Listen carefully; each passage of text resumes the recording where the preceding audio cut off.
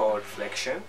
Hold the patient's arm, ask her to keep it nice and floppy, and you raise it for her. This is the passive range of motion.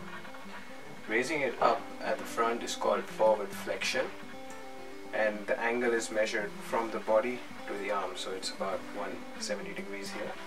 Stand behind the patient, ask the patient to leave her arm nice and floppy again, and raise her arm to the side. This movement of the shoulder is called abduction, and the angle again is measured from the body to the arm, so that's 180 degrees. Is external rotation. So hold the patient's arm to the side of the body, fixing the elbow to the body, and rotate it outwards.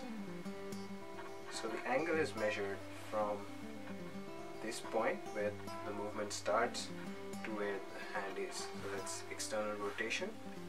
Move her arm behind her back and ask her how far up her back she can reach,